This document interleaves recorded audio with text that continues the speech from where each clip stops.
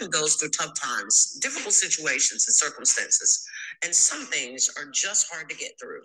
But sometimes we encounter some very traumatic things that can disrupt our entire lives. For some, these things can damage the soul, making it extremely difficult to return to life as usual. Because what we really need is more than the strength to just pick up the pieces and move forward. We may need the supernatural healing and restoration power of God that only Jesus can bring. Linda Chapman Global is a ministry that is called to heal the brokenhearted. Each week, we will be uploading some very powerful messages to help you heal and recover from brokenness and begin to live the life that God has called you to live.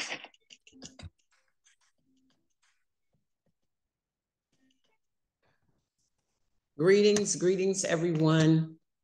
I know that the Lord has a wonderful, powerful message for you today. This is Linda Chapman, and I am going to be talking this month about releasing faith during times and seasons of waiting. Sometimes we have believed God for some things, and we have stood on the word of God, and a long time has passed and gone by, and we've still not seen it. And so it can be easy. We can easily get a little discouraged and really wonder if God's still going to do it. But I believe that God wants to encourage you today to release your faith during these times of seasons where we are just waiting, and it seems like it's just not going to happen. So I want to share this with you, and I believe it's going to bless you today. So let's pray. We're going to get right into the message today.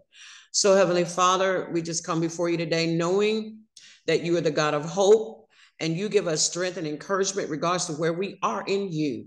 And so, Father, I pray for those listening to me that you would encourage their faith, that you would strengthen them, Father God, and that they would be excited about you again, to get back over into faith if they've slipped out of that, and begin again to run this race with patience, looking unto Jesus. You are the author and the finisher of our faith. So, Father, I give you praise and glory and honor in Jesus' mighty name. Now, I thank you, Father God, that the word of God will not return void, but it shall accomplish that which you please and prosper in the thing whereunto you sent it. I give you praise and glory and honor. Amen. All right. We're going to be talking today about releasing our faith during times and seasons of waiting on the Lord to fulfill some of his promises to us, where it's been a long time, just kind of similar to Abraham, where he originally heard that word that God was going to give him and Sarah a son of their own. And as time passed by, it didn't happen in the timing that they thought that it should have happened. And they began to grow a little bit weary, but somehow God began to give them a faith boost, and they were able to see the end of their faith. And by the time by the time when it was time to see the promise, the word of God said concerning Abraham that he was strong in faith, that he was giving glory to God, and he had a faith that was able to see the things that God promised come to pass. So I want to read a scripture in Psalms 27 for starters, and it's Psalms 27 verses 13 through 14. And David was writing this psalm, and he says, I would have lost heart unless I had believed that I would see the goodness of the Lord in the land of the living. Wait on the Lord, be of good courage, and he shall strengthen your heart. Wait, I say, on the Lord. And that cross reference in verse 14, where it says, wait on the Lord, says, wait in faith on the Lord and be of good courage, and he shall strengthen your heart. So what I want to do is just kind of, we're going to just examine our hearts and our faith to see if we are still walking in the God kind of faith that produces results. And I believe that that is important when we have been expecting God to do something, and there have been some disappointments, and there's been some hope that has been deferred, and we're still a little bit on the inside of us still believing that it's going to happen. And so, but this is important. It is important to get back in faith, real Bible faith, where we're releasing his power. And I believe that's one of the things that happens just before the promise comes to pass. So now this is a Psalm. Psalm 27 is a Psalm of David. And one thing that I thought about as I was just reading this Psalm is how David, he was often keeping check on his heart. He was often making sure that his heart was right before the Lord. And as a result of doing that, he was quick to repent. He was quick to ask God to examine his heart. And as a result of that, his testimony was that he was a man after God's own heart. I believe that's important because one of the things that in the midst of our waiting and when things have been just a long time coming to pass, you know, our faith can shift and our heart can grow weary, and we can allow some things to slip into our heart that causes fear and doubt and unbelief. And we may be going through the motions. We may be speaking, God's going to do it. We'll be speaking, yes, yes, but not really releasing any real power. I believe it's really important that to know that when we are speaking faith and we're releasing our faith, that power is being released. Power is being released into those situations and those circumstances. And our faith is continually being refreshed, restored, and reignited. And that's important. No, we're not trying to make God do something quick. No, what we're trying to do is just to stay in cooperation with him while he's moving. We want to stay in agreement with him and not let our hearts or our words begin to pull us over into that doubt and unbelief, so that we're discouraged and we're doubting and we're wondering if we miss God and what happened, and we're growing weary. And then the enemy is making use of that, and he's causing us to feel like, God, what did I do? What did I do so wrong? And we want to get out of that place, because when we do that, we're saying that, Lord, is this all my fault? And we're saying that I'm the one who should have been able to fix this thing. But that's not accurate. There are some things that only God can do. And we have to know that. We have to know that, because what the enemy will try to do is try to cause us to take on a false responsibility for the things that God promised that he would do. Oh my, and we don't want to get into that, because we'll be more and more frustrated, and we'll be more and more weary, and everything will be shifted on us, and we'll be thinking, well, I didn't read enough, I didn't pray enough, I didn't obey God, I should have done this, or I should have done that. And that just causes a cycle that only leads to more fear and doubt and unbelief. So we want to get off that cycle. We want to get out of that and remember that God is great. He is good. He is great. He is able to do exceeding and abundantly above all that we ask or think. If God promised it, then he will surely bring it to pass. But it's normal to question as to whether or not we heard God. That's what Abraham did. And Sarah did. They said, well, maybe God meant this, and maybe God meant that. But no, they had heard God originally correctly. They just couldn't make it happen. And that's what we have to come to the realization, that it is the will of God to give us the desires of our hearts. It is the will of God to bless us bountifully and abundantly. It is the will of God to heal and restore. It is the will of God to bless the labor of our hands, to bless our families and our children. It is the will of God that he would be glorified in all that we do. And when people look at us and they look at our lives, they can see Jesus. They can see this great God that we serve, that he is indeed good. Glory to God.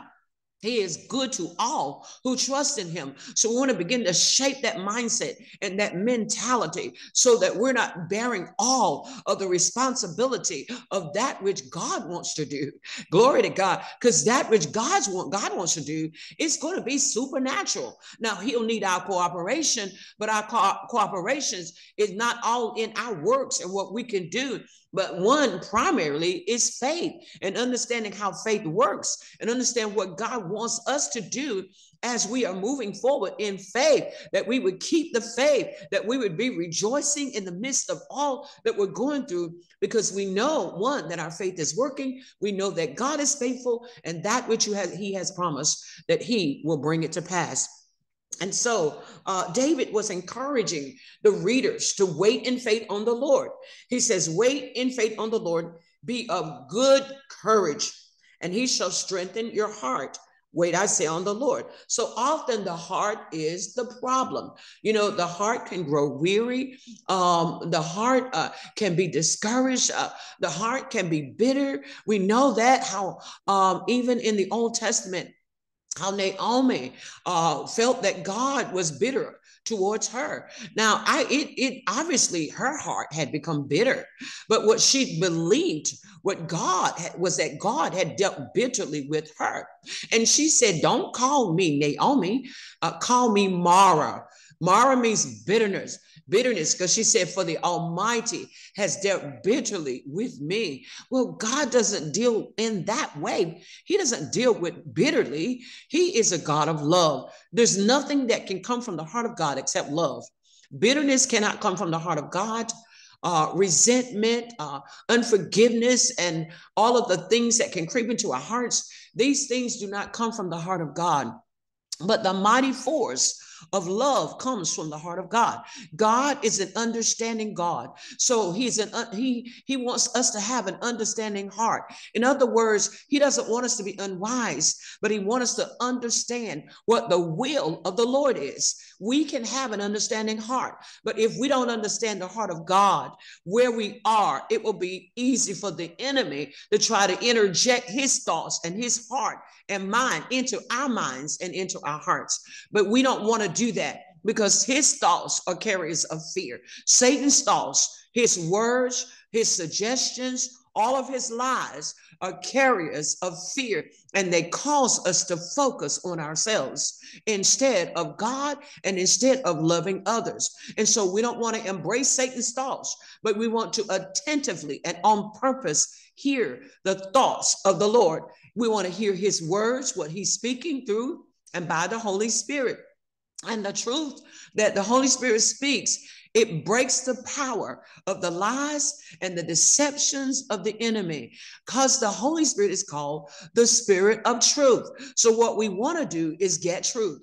We want to get the truth about the matter. We want to know the truth about the matter. Now, Jesus gave a parable in Mark 11 and talking about the God kind of faith and how it works. And we know the story of that he had came up to a fig tree and it wasn't bearing figs, and he cursed it, and he says, "No man shall eat any fruit of you here on after." And the disciples were astonished, because later they saw that the tree had dried up from the roots. But Jesus took this opportunity to teach them about the God kind of faith. So Mark 11, beginning at verse 22 says, "So Jesus answered and said to them, have faith in God."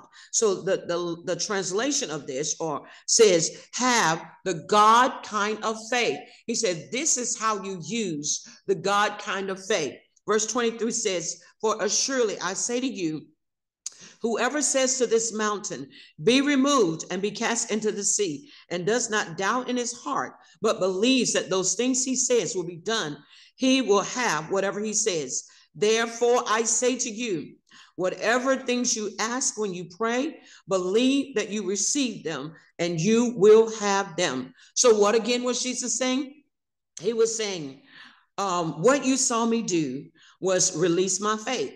So the fig tree had to obey my words. Now, this is how you use the God kind of faith.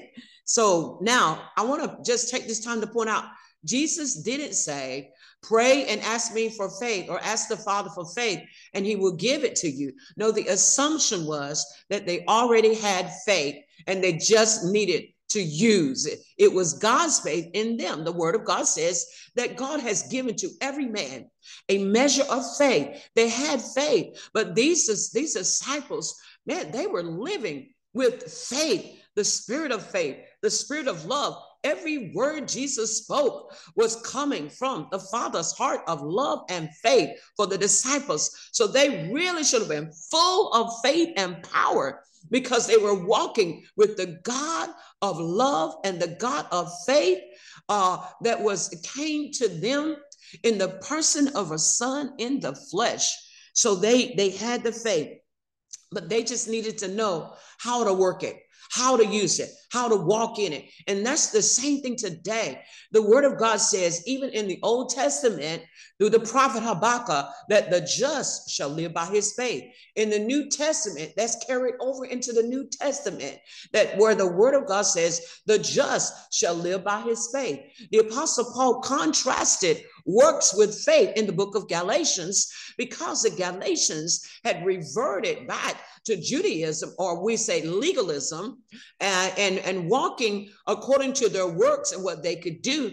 And they had fallen from grace. And so the word of God instructs us to walk and live by faith. This is not something that we do every now and then.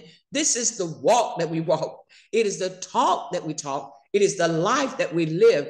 Only through faith are we able to access heaven's resources. So it's important to know that the enemy does come for your faith. How does he come for that? Through his words that are carriers of fear. How else does he come through that? Through offenses and hurts and disappointments and things that affect the heart.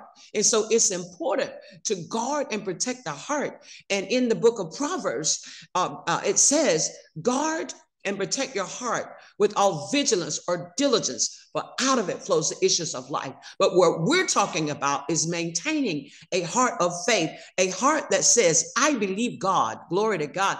I trust him. Therefore, I'm not going to be fearful. I'm not going to be worried. I'm not going to be anxious. I'm not going to be thinking it's too late. Nope, it is not too late. I trust God. I believe in his love. I believe in his word. I believe in his goodness. And I believe in his faithfulness. So those are some of the things that we want to make sure that our heart is established in. So now we have faith. And so now I want to just talk briefly about how we build up this faith, how we build up the faith. Now we know that faith comes by hearing, and hearing by the word of God. But I want to talk a little bit more specifically about that hearing. Romans 10 verses 14 through 17 says, how then shall they call on him in whom they have not believed? And how shall they believe in whom they have not heard? And how shall they hear without a preacher? And how shall they preach unless they are sent? As it is written, how beautiful are the feet of those who preach the gospel of peace, who bring glad tidings of good things. But they have not obeyed the gospel. For Isaiah says, Lord, who has believed our report? So then faith comes by hearing, and hearing by the word of God. So now one important thing is what we're hearing. What are we hearing? What are we listening to? What are we feeding on? Now here in Romans, he's pointing out that we must hear and call on him in whom we have believed. We know that to be Jesus. And then he says, how shall they believe on him of whom they have not heard? That means they must hear about Jesus. We must hear about Jesus. We must hear the gospel, or the good news that Jesus Christ came to heal and to deliver all who are oppressed, if we delight in him, he'll give us the desires of our heart. If we ask anything according to his word or his will, he will hear and answer our prayers. We must hear the good news about what we're going through, the trials, the tests, the hardness, and what we're believing for. We need to hear the good news. We need to hear the truth about that, about God. He is patient. He is long suffering. He's a God who keeps his promises. So now, and he says, how shall they hear without a preacher? And how should they preach unless they are sent? God has vessels. Glory to God. He has vessels, those who are called and anointed to preach the gospel of Jesus Christ. And there is someone who's anointed to preach the gospel to you so that you can hear the voice of Jesus through their voice. Glory to God. It is important that we hear God in the words, that in the messages that we're listening to, in the preachers that we're tuning into. It is important that we not just hear a good message or a good word, but it is important that we hear the voice of God as he's speaking by his Holy Spirit. And the Holy Spirit takes the things that Jesus is saying and he gives them to us. He communicates them to us. So who we listen to is vitally important. Just like there are true apostles, true prophets, true teachers and so forth. There are also false ones. And so now we don't talk much about the false teachers or the false preachers. The word of God mentions doctrines of demons, and these can come through false teachers who are operating in a spirit of error, who have misinterpreted the word of God, and whose words have been twisted so that they're not bringing forth the good news or the good message of the gospel of Jesus Christ, but they are reverting people back to religious works and making a focus on what you do, what you don't do. You must live holy, which is true, but it's how we do it. Glory to God. We do it by the grace of God and his faith in the Lord Jesus Christ. It's his strength, it's his grace, it's his empowerment, it's his enablement. Glory to God. So that if we remove Christ from the picture, if we remove grace out of the picture, then we're not going to be those who are walking in and living according to the will of God and seeing the things that God wants. So it matters who we are talking, are listening to. We must know that the word of God that we're listening through the vessel that we're listening to is communicating the words of Jesus to us, and he is speaking or she is speaking as an oracle of God. And that is highly important. You know, you can be in church and you're encouraged and you're motivated and you're stirred up, but you may not necessarily be hearing the voice of God, a specific word that gives instructions to you. Now, I don't know if you know what I mean, but I want to share this example. Many years ago, I was in a church, it was just first when I first got saved, and I went to a church, and it was a very small church. It wasn't growing, and if anyone is listening to me, you probably have no idea where this church is. So I'm going to say, like Marilyn Hickey say, don't try to figure it out, because this is not a place that you probably remember, you probably know of, but it was years ago, and you know, I just had a hunger to know more about God. I grew up in a Christian family, Christian home, and I knew about God, but there was just a yearning to know more of God intimately. Now, I didn't understand that then. I just knew that there was a hunger. I wanted to know more about God. I studied the best way that I know how, you know, and but God found a way to talk to me. And so I was working at a bank, and I would go every morning. When I would go to work, I'd turn my radio on, but I came across this woman of God who had a global ministry. Her name was Marilyn Hickey. She was a teacher of the word. And I was hearing God. I loved that teaching ministry, because I had not been under any teaching ministry at that point. But as she was teaching the word, breaking down the word, it sparked a hunger in me. And so every morning that I went to work, I would turn the radio on, making sure I got there in time to listen to her. But then the Lord started speaking to me through her. And, you know, and this was something that she did back then. Every now and then she would stop the broadcast and she would say, I have a word for someone who's listening to me. And it seemed like every single time it was a witness in my spirit that what she was saying, it was God speaking to me. I would weep, I would cry, I would know and understand that he heard my heart. He knew exactly what I needed. He was speaking to me. That woman of God was a vessel called and anointed to teach the word of God, who was a voice for me in that time and that season.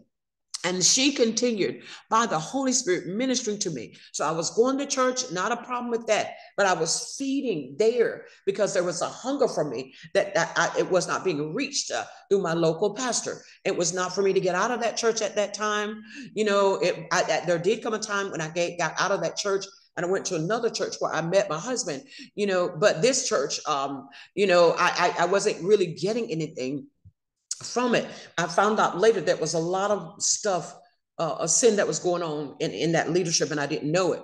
But God, in his faithfulness, he saw to it that I was getting the right word. And that woman of God ministered to me in that season, and it continued to help me grow and to love God the more, had just a relationship. And I remember when I experienced something really, really devastating to me, that this woman of God unknowingly, I had become partners with her. She sent a letter, and that word healed me. Glory to God. It healed me and delivered me. And it was a time in my life where I actually believed that God had rejected me. Now, I'm not going to go into details about what happened, but it was someone who gave a word. It was a false word, and it made me feel like that I was of the devil and I didn't have a relationship with God. And I was so devastated that I literally wanted to die, because I said, God, if I can't serve you, if you don't want me, I don't have any hope. But God sent a word through that woman of God. It was a scripture I had never heard before. It was Isaiah 41. And the word of the Lord that came to me through her, she said, God says, I have chosen you and not cast you away. Oh, that broke something in me. I wept and I cried, and I realized that God was not the one rejecting me. This is what I'm talking about. In times where we're really going through, God wants to encourage us through a vessel that he has called and chosen and anointed to speak into your life. You need to know who that person is. And when you do know who that person is, what you want to do is take the next step in your faith. Glory to God. So whose voice does God want you listening to? It is the voice of one that he has called and he has chosen and anointed to preach the gospel. Glory to God. And the word of God says, he says, how beautiful are the feet of those who preach the gospel of peace, who bring glad tidings of good things. Glory to God. And so then the next verse he says is, it says, but they have not obeyed the gospel, for Isaiah said, Lord, who has believed our report? So then faith comes by hearing, and hearing by the word of God. So who are the ones who believe that report? The ones who believe that report and receive it are the ones whose faith will be stirred up and ignited. And when that faith is stirred up, ignited, now you must do something with that faith. Glory to God. And so what we want to do is just to get that faith stirred up. Listen to the right people. Listen to who God has for you. Don't just turn on the television or YouTube and just say, well, I think I'll hear this today. No, pray and ask the Lord.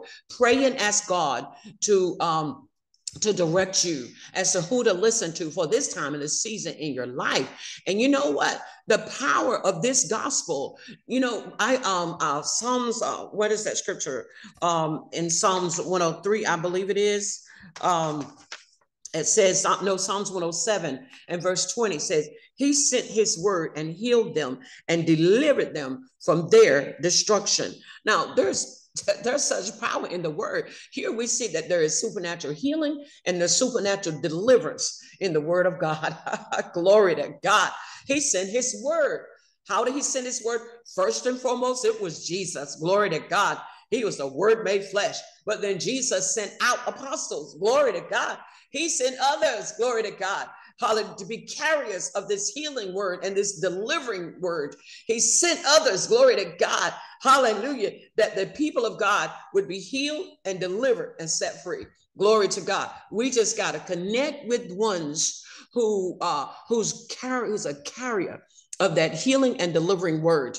And so one of the things that God has called me to do is to administer healing and restoration to those who are emotionally wounded, because the enemy is able to hold up things in the spirit. He's able to get a foothold in people's lives when their hearts are wounded and broken and they have not released forgiveness and received healing. The two go hand in hand. There's power in forgiveness to just begin to bring forth that healing in our hearts and in our souls. That's what God wants to do. He sends a healing word, glory to God. Sometimes that healing word, it comes forth to help you understand what's really going on in your life. Sometimes that word comes forth to let you know that it was not your fault.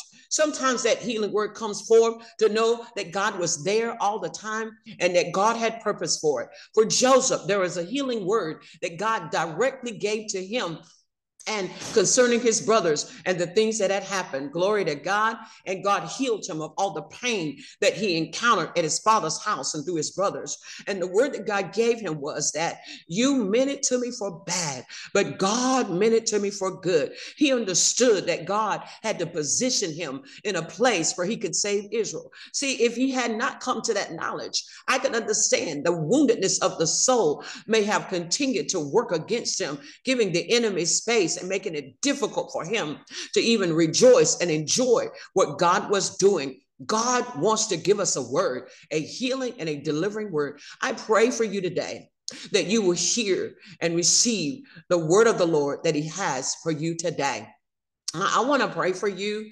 And in this prayer, I want to release healing and restoration to you in any area of your heart or your soul where the enemy has kind of caused you to get stuck at, where you can't seem to move forward, and God wants you to move forward, and where your faith is not really working like it should be. Because see, when faith is working, Jesus was saying that you have mountain moving faith. It will move mountains, it will remove burdens, it will destroy yokes. It will change situations and circumstances, and it will annihilate the enemy. Glory to God, where he has no more power over you. That is the power of the faith of God that we have on the inside of us. But we got to hear a right word. We got to hear the right word at the right time and the right season through the right vessel. You know, I like to call that the right anointing that goes to the root of the issue, that goes to the heart of the problem, and release the will of God, the word of God for you, so that your faith can be reignited and you can believe and you can start again releasing God's power. Glory to God. So let's pray. Father God, I thank you for every person listening to the sound of my voice. Father, I thank you that even as you have been speaking through me, I thank you that some of them are hearing you. Lord, the word of God says that in times past, you spoke through the prophets, but in these last days, you are speaking to your son, and through your son. And your son has given gifts. Your son has raised up apostolic voices, prophetic voices, pastoral voices, evangelistic voices, teachers. Oh God, we are the voice of the Lord for some people who need it. Glory to God. So I want to thank you, Lord, that your word will not return void. Give your people ears to hear. Glory to God, what the Spirit of God is saying. Give them eyes to see and to perceive what the Spirit of God is revealing. Let them hear your voice, and let your word, glory to God, penetrate the darkness, Lord, that may have surrounded them. Let your words, glory to God, bring life. Let your words, glory to God, heal and deliver your people who may be under oppression and depression. Even many who have said over and over again, God, I forgive, but they realize that something is still happening. Well, I want you to know that there's healing available to you. Oh God, forgiveness is in the healing power. And so I'm praying for you today that you will experience not only God's supernatural forgiveness, but his supernatural healing that accompanies forgiveness. Oh God, thank you now for those who are listening, who are in need of your healing. Glory to God.